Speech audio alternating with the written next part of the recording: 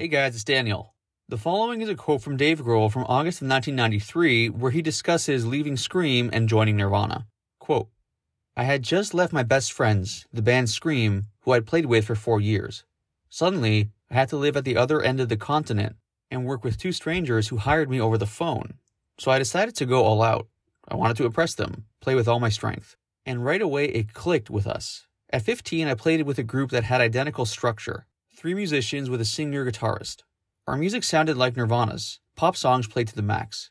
At the time, every one of our rehearsals started with a long instrumental racket, each of us hammering on our instruments. Then we started to really play. During my first rehearsal with Nirvana, we started like that. We never abandoned that method, it's perfect for us. We play hard, we laugh, we see the rage in us. I think that all 3 of us are abnormally sensitive to noise and simplicity. We can spend a lot of time suspended on one sound, simple and straight. The band's most beautiful weapon is its spontaneity. If we want to scream, experiment, nothing's stopping us.